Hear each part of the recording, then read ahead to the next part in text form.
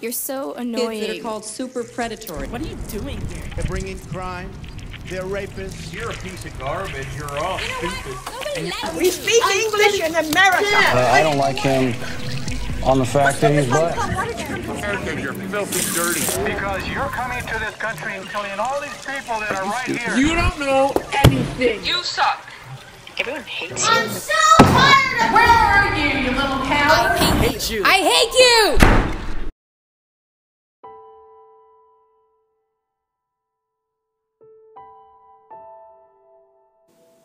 It's something that's just terrible and that people always get. It's probably an emotional experience that from other things like envy, jealousy. I think that hate is like more than just disliking something. I think it's just like a really like strong passion to like be totally away from something and just like not wanting to be near it, like not having a tolerance for it at all or anything like that.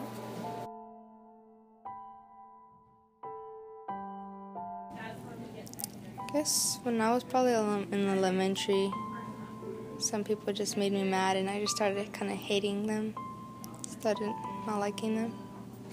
I learned by my sister, Regina. She was being very mean to me, so I learned how to like get used to it and to like make sure I give her the punishment. So, yeah, that's how.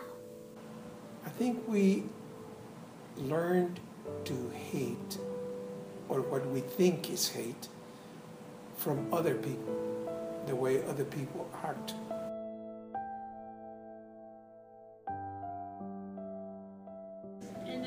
Some people probably just hate because they're jealous of someone else or they did something to them. I think people hate because they haven't been taught to accept other people.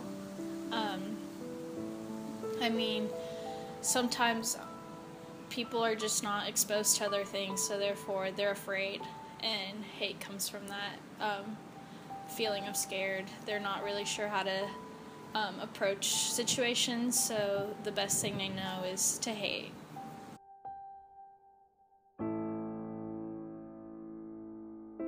Probably around like people at school, like when they usually are like talking about like their friends and stuff, and they can be like gossiping. I don't know, you just like experience it a lot at school, I feel like. So I think that nowadays with technology, a lot of the hate comes from the media. The media has had a really big impact on hate because it's what we see every day, and I mean, hate is something that's like interesting to people for them to see, so that's what they show, especially with all the political campaigns. They want to show that, and what they show is the bad side of things, which is all the hate that's going on in the world.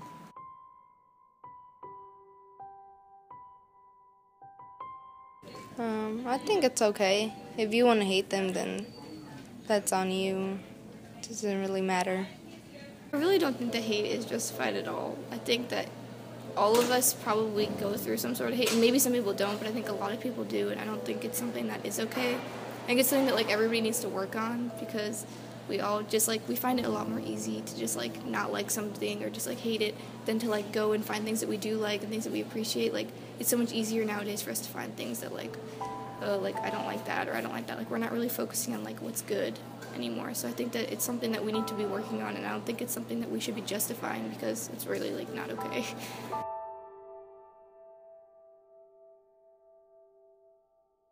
I think people with power have a huge thing to do with hate, because people look up to these people with power and they believe that they know everything when they don't. We shouldn't be getting and listening to these people, because they're kind of brainwashing us to believe that hate's okay, that we should be accepting of this hate that's going on in the world, when in fact we shouldn't be hating. And we shouldn't be listening to these people because they're making us believe that hate is how we should be living. I don't know about you, but I don't want hate in my future.